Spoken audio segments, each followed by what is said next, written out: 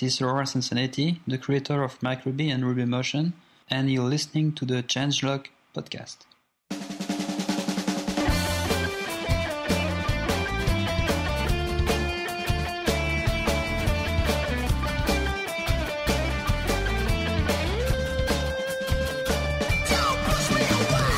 Welcome to the Changelog episode 0.8.4. I'm Adam Stacoviak. And I'm Wynn Netherland. This is the Changelog. We cover what's fresh and new and open source.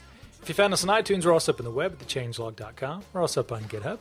Head to github.com/explore. You'll find some trending repos, some feature repos from our blog, as well as the audio podcast. And if you're on Twitter, you can follow the Changelog and me, Adam Stack. And I'm Penguin, Pengwynn. Fun episode this week, something a little different. Andrew and I talked about the news of pretty much the last month. We used to do the archive shows. We're trying to get back into that groove. Bringing it back, huh? Bringing it back. So Andrew, if you haven't met him, he's been keeping the fires burning on the blog with a lot of good HTML5 content. Andrew hails from Virginia. Andrew P. Thorpe on Twitter. Yeah. I like Andrew. Good guy. Andrew's a good guy. We met recently when he came to Dallas. Hopefully he can relocate down here. Have another good Rubyist in the DFW area. There you go.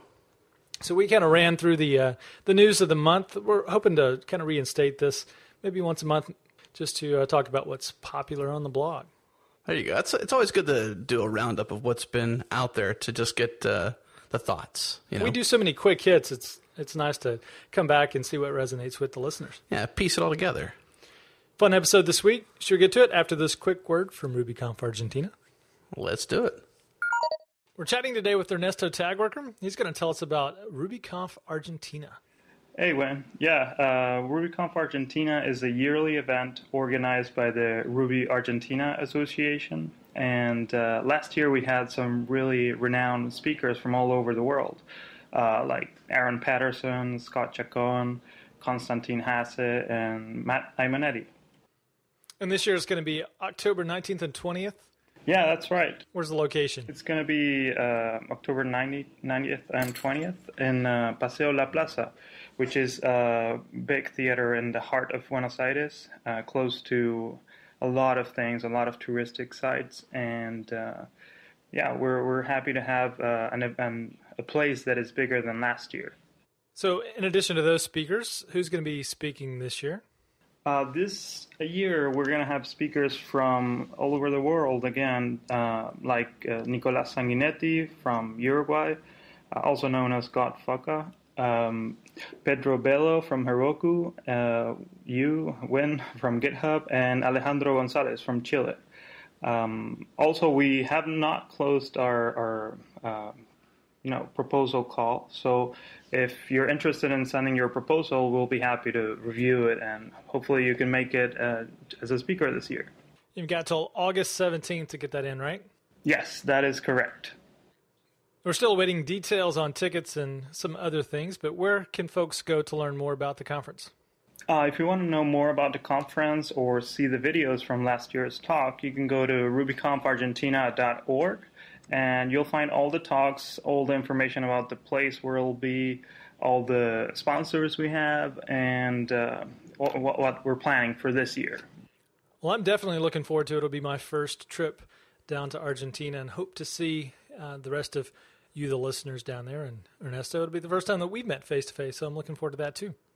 Cool. Yeah, we're really looking forward to having you over and having new speakers as well as speakers that we had last year.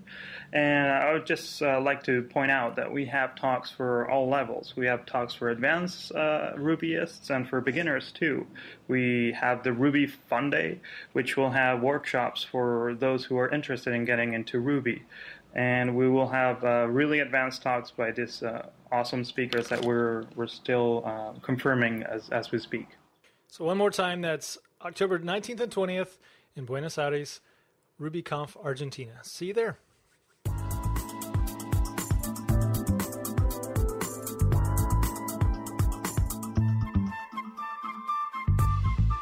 Welcome to the Changelog Archive. It's been a while since we've done one of these wrap shows, but we thought it was due. I wanted to say a special welcome to Andrew Thorpe, who joins us online. Thanks for having me. So First-time caller.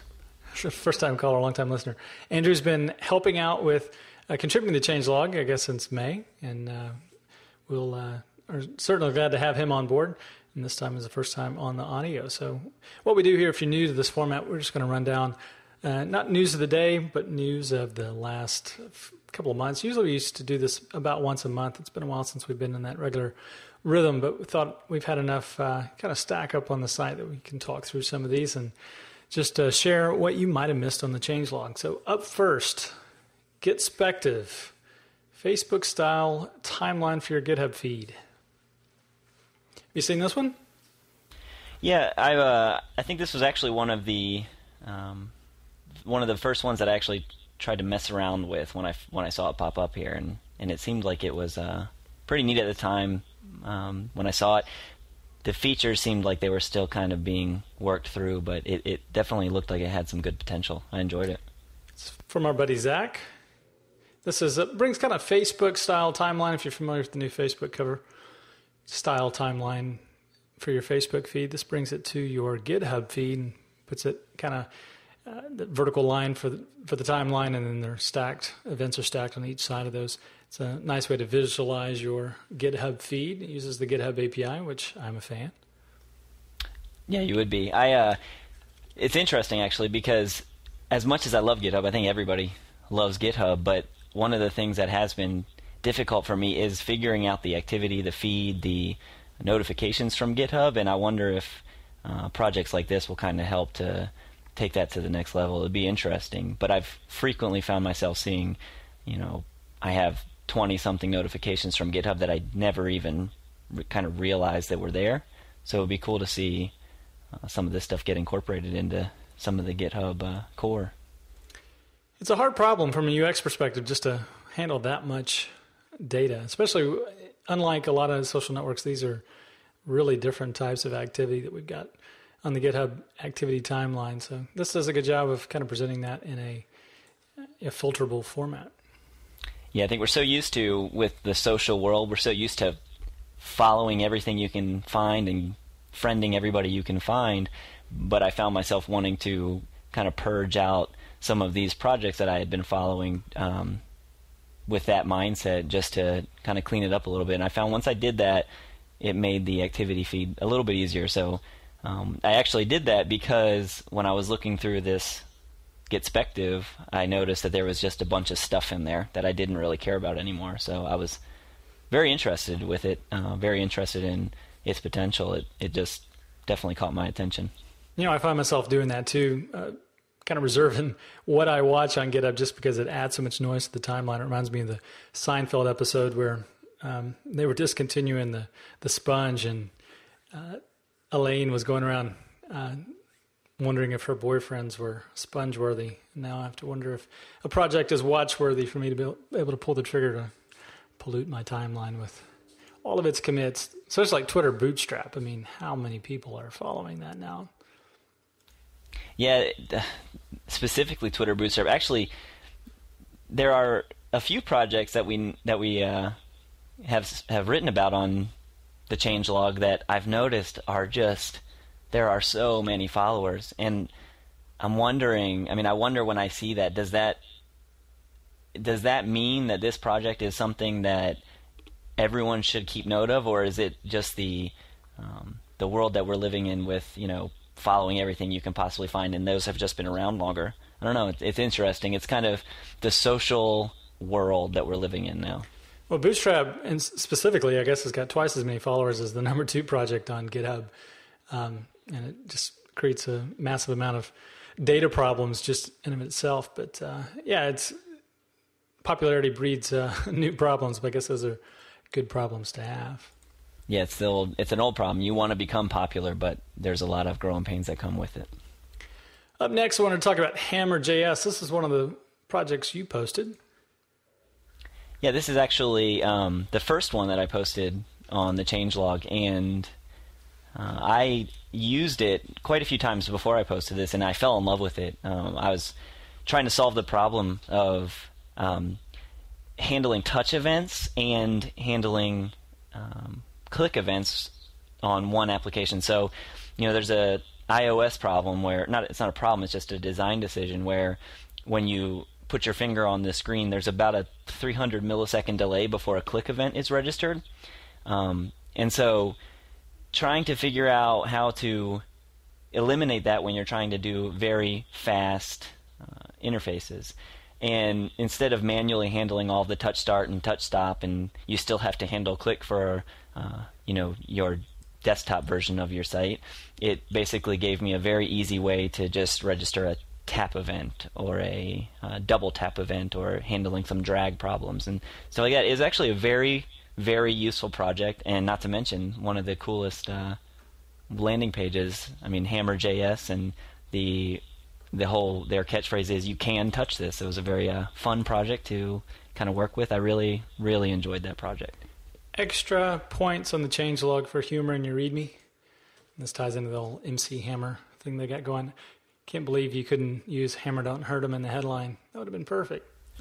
Well, you have to realize it was the first thing I was writing, so I wasn't sure exactly how much creative freedom I had. That may be before your time, anyway. And I think it was. I'm fairly young, but it was still relatively popular when I was growing up. Sad to admit that I actually caught Hammer in concert. It's one of the first concerts I ever went to. Did you wear your parachute pants to it? I didn't have the pants, but yeah, it was an interesting concert, to say the least. Another one that you posted, TweetStream, easily access the Twitter streaming API. So Twitter has a couple of APIs, the REST API, which I guess most people are familiar with, but the streaming API is where you open a persistent connection and you get new data. It's just kind of sent down to you as it happens in Twitter. One of the Ruby libraries for that is TweetStream, originally created by Intridia, now taken over by Steve and Eric, friends of the show.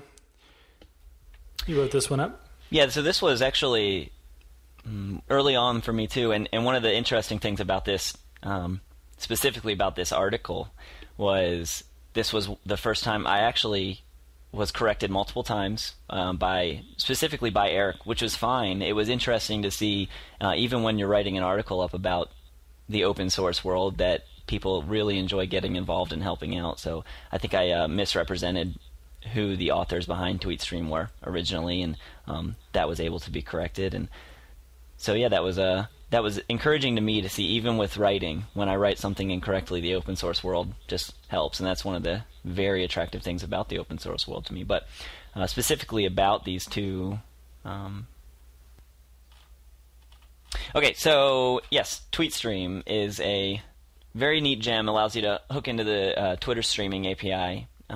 It's actually built on top of EM Twitter, which is an event machine client for the Twitter streaming API. But basically, it's a very, very easy interface to use that allows you to just kind of pull the data into your Ruby application very easily. T, the command line interface for Twitter, is built on top of the TweetStream gem, and I've used all of them. I've been using T a lot. I love that little project.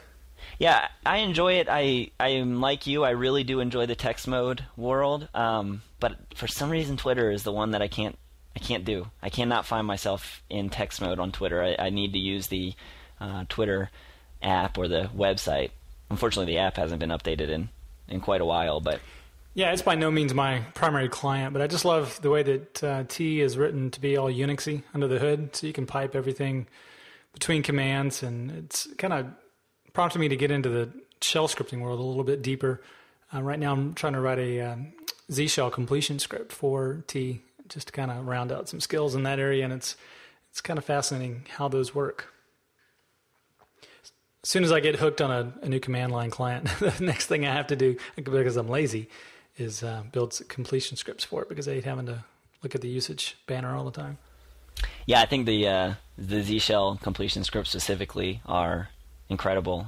Since switching over to Z shell, I have thoroughly enjoyed that. Early on, when I was using, I think I was using OMyZSH, there was a few conflicts with some of the completion that was kind of driving me crazy. And since I went to a more vanilla, nothing against OMyZSH, it was actually what kind of got me into the whole world. But since then, I've gone to a more vanilla setup and really enjoyed the power behind those completion scripts. I think you're the one that got me into most of that too. I do enjoy it.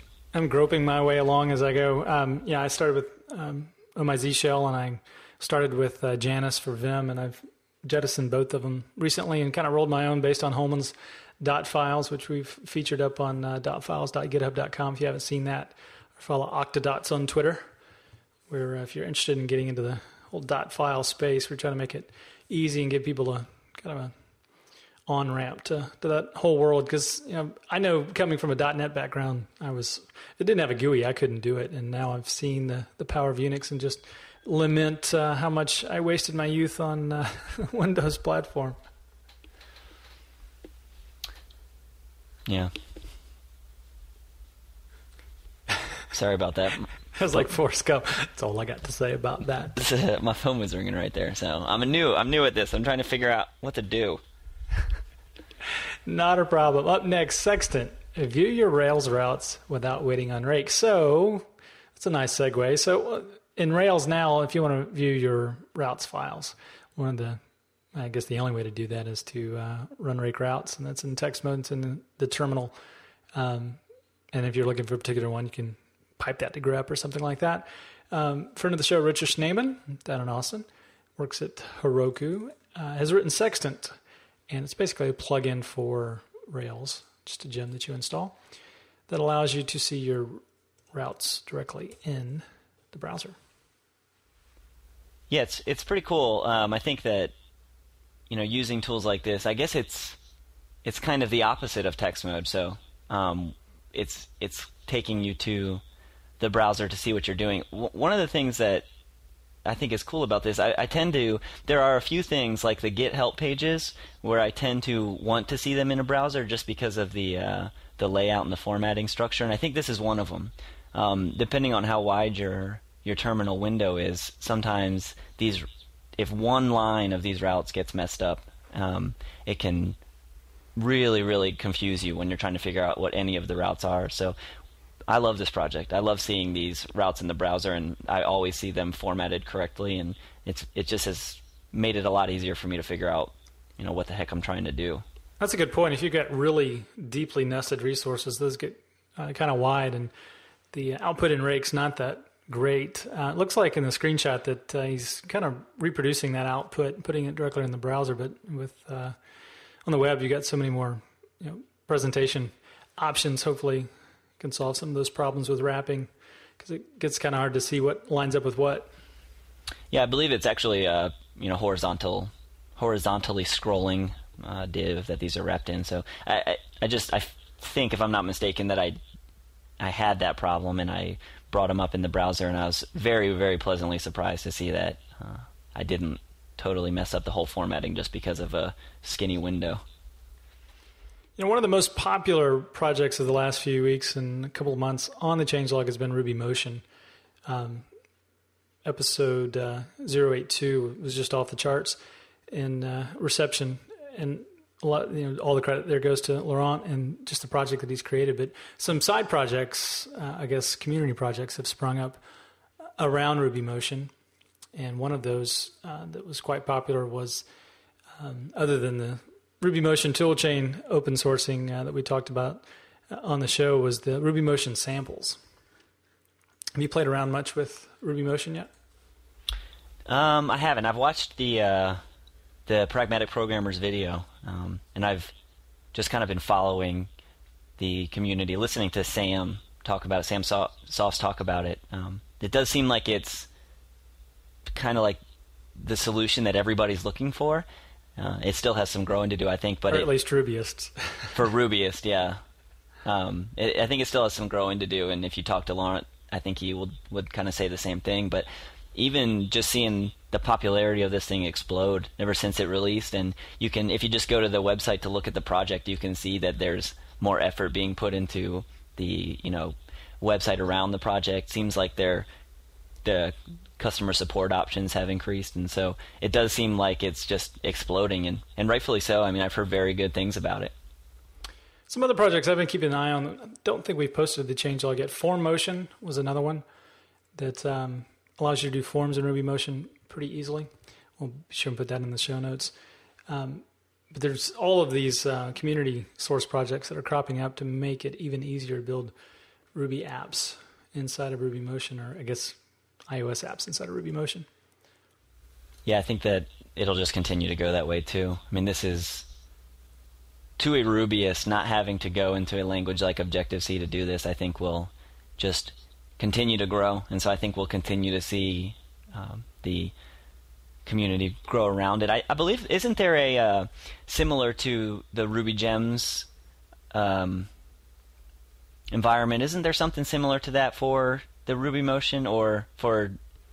There's CocoaPods, so you can kind of mix and match between Ruby Gems, and then CocoaPods allows you to pull in iOS frameworks, and we talked to Alloy about that.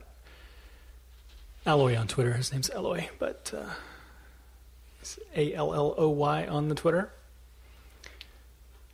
And there's also the bubble wrap one that's we've covered on the changelog, which it seems to be, they're trying to directly basically map every Cocoa wrapper to a Ruby syntax. So yeah, some syntactical sugar for a lot of the Cocoa frameworks. It's another community project. It's distributed as a Ruby gem. So you just gem install bubble wrap, and then you got things like some UI helpers and camera helpers and location helpers built right in. Pretty cool stuff. And there are specific, you can use Ruby gems with Ruby Motion, right? But there are just some specific do's and don'ts when you're doing that. Yeah, I believe that's right. Not sure what they are off the top of my head, but I think that I heard Laurent say that actually in the episode. So, staying with the iOS theme, Cupertino is another one from Matt Thompson. Matt with 3 T's on the Twitter. It's basically a command line, back to text mode, command line interface for the Apple Dev Center. So I know a lot of times when I've had to do tasks in the Apple Dev Center for getting certs and keys and all of that sort of thing, it's just a GUI-based nightmare for me trying to navigate my way through that whole portal. This takes it down to the command line, so you can automate a lot of those things, kind of a Thor or a Rake style interface. Yeah, I don't know. I didn't know if that was just me or not, but it seems like trying to figure out how to build a Xcode project on my iPad was one of the most difficult things I ever did. I know. I didn't understand. I mean, and then to do it on a second computer was even harder. And that was the way that they're handling their certificates and keys. And it seems like this kind of a project is really going to make that a lot easier, which I would be glad to use on my next iOS project. But yeah, that is an area where many people don't have too much bad to say about Apple, but that's probably one of them where they could really use put some of their bright minds behind it just to make that process easier. I don't know if it's difficult by design or what, but yeah, when you build your first iOS app, even if it's a Hello World app and you want to see it actually run on the device and outside of the simulator, it's kind of opaque, the process to, especially if you're in a team-based environment, to get the right device IDs into the right provisioning profile and all of that cocktail mixed up to be able to sign the app and put it on your device.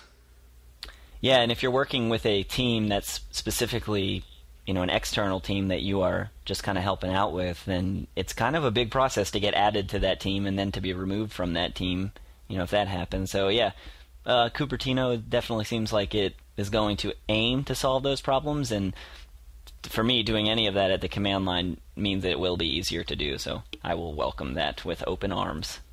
Switching gears over to the HTML5 area for a minute. Grunt, I believe this was one of yours.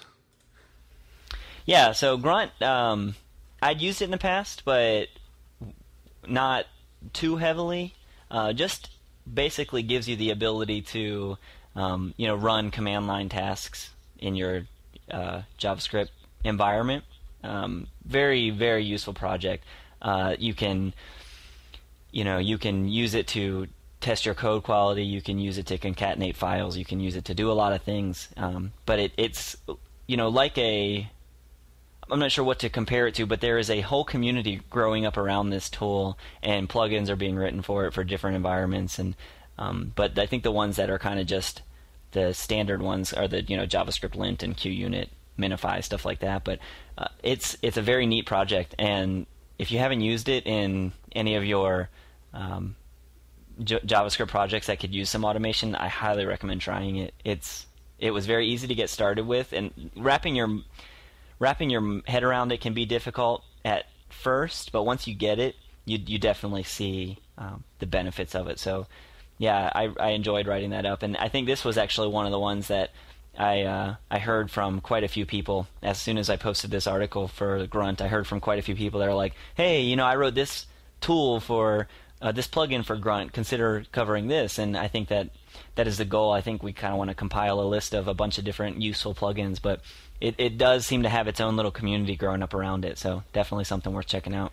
We need a way to post multiple repos in the same changelog article. Maybe something we can whip up soon. Instead of being a one-for-one deal, it'd be nice to have a topic and then embed 3 or 4, especially if it's a plugin parent-child type of relationship like this. Yeah, absolutely. So staying with the HTML5 theme, Prose, a content editor for GitHub. You're drawing a blank because you don't remember this project at all, do you? I do, but I'm thinking of Impress. Let me bring it up real quick. This is the one. It's basically Jekyll in the sky. Host your blog on Jekyll, but it gives you a nice editor to edit content.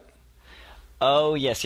So basically, Prose, very cool project, actually, and you can use it to edit anything. It's more or less a front end for editing any kind of a file on GitHub, any kind of a text file on GitHub. But I think the goal is to kind of help you to basically create a Jekyll site and be able to edit that in their environment.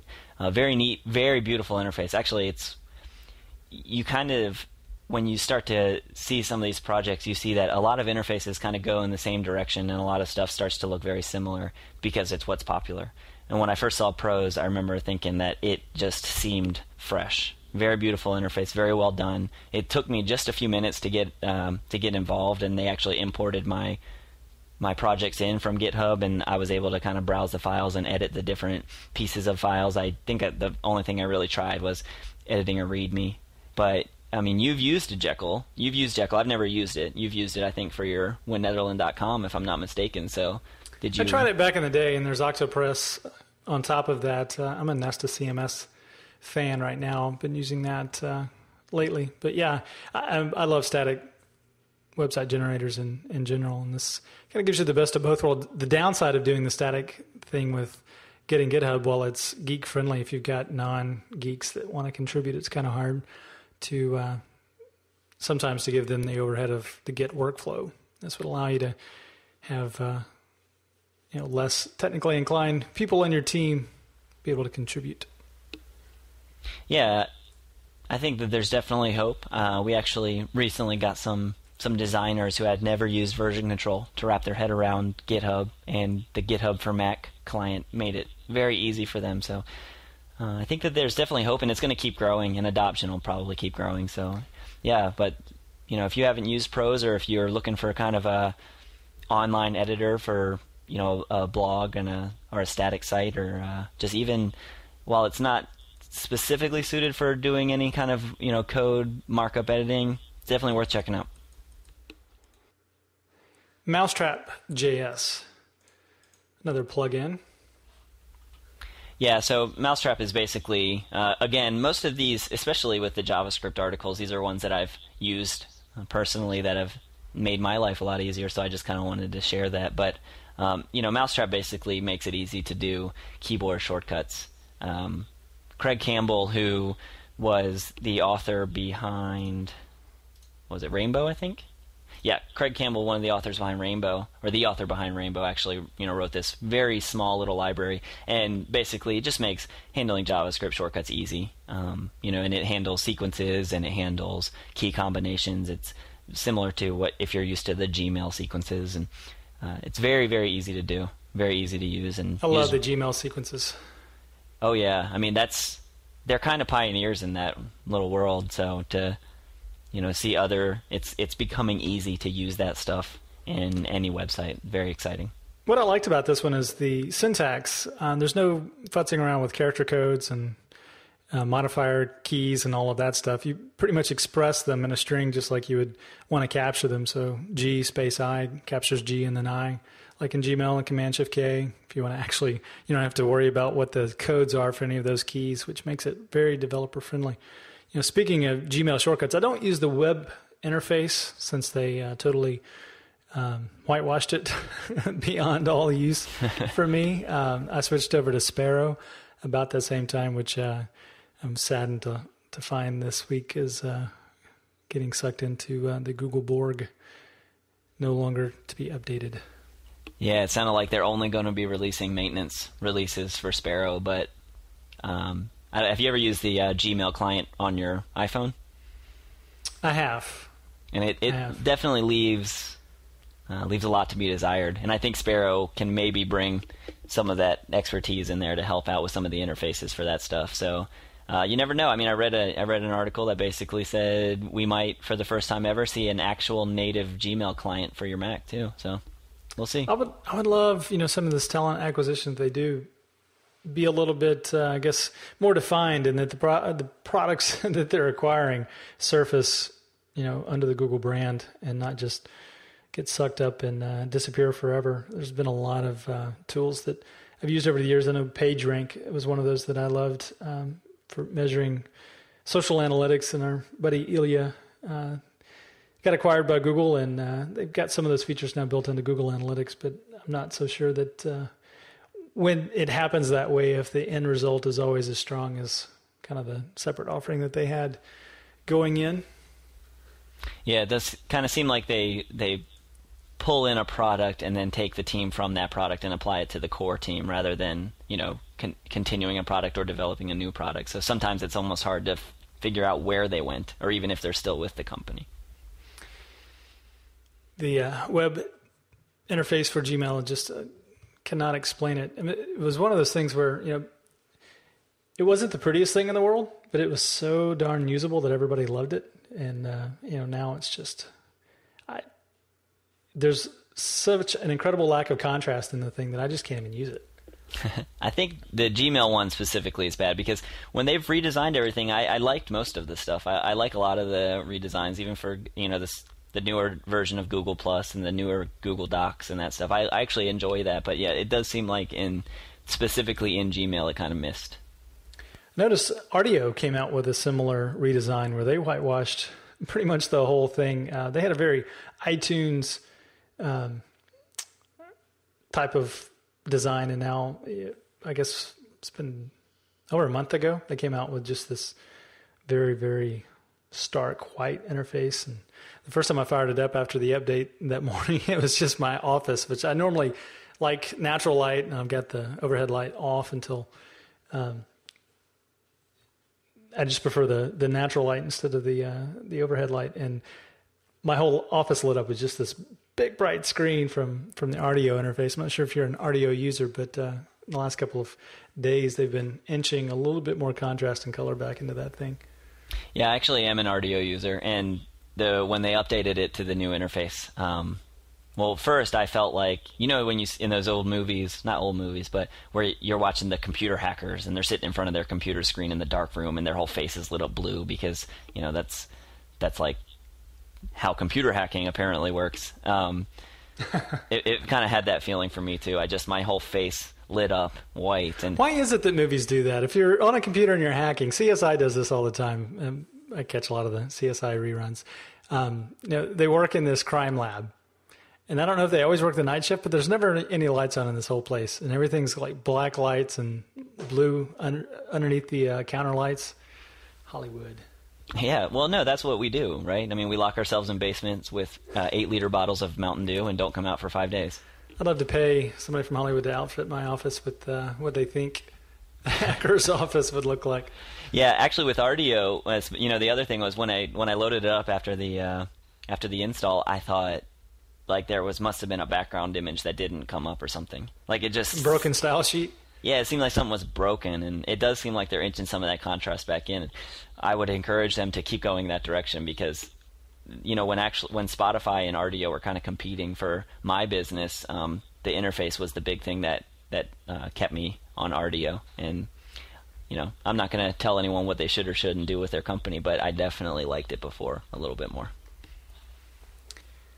To do MVC, so for some reason, every JavaScript framework out there, the canonical example is to create a to-do list manager. And so Addy has created to-do MVC. This is one of the ones you posted.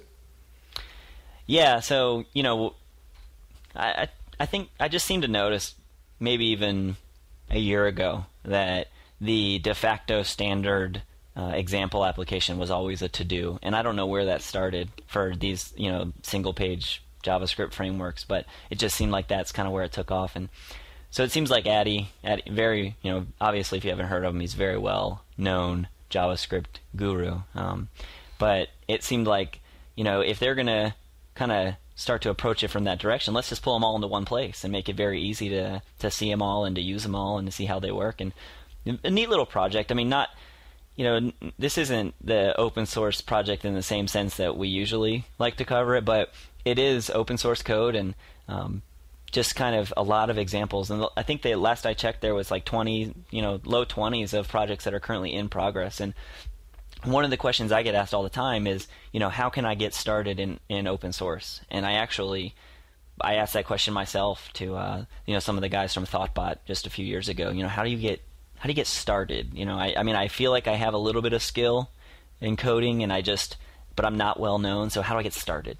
And this is a great example of a launching pad if you need one. They have 23 projects that are in progress, and they're more than willing to bring you on to help out with those projects. They're also very excited if there's another framework that you're aware of that's not currently in the project. It's just a neat little place to get your feet wet and start to help out with some of these. But yeah, it's an interesting little project, and you'll see just a lot of different flavors of JavaScript frameworks if you jump into it.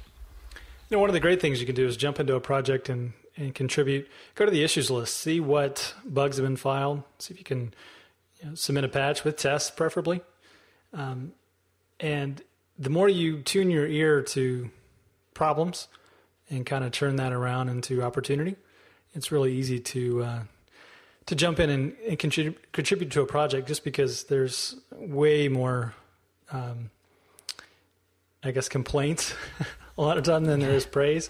So, as a maintainer of several projects, I'm always ecstatic when I get a patch and it includes a fix for something that's broken and has tests to boot. And you specifically love it when it's your Ruby gems and it has like a version bump in it, right? Please don't touch my version file. Don't touch the gem spec. Don't touch the version file. But you bring up a good point. Look at the README and look at the contribution guidelines. And some projects don't, take patches.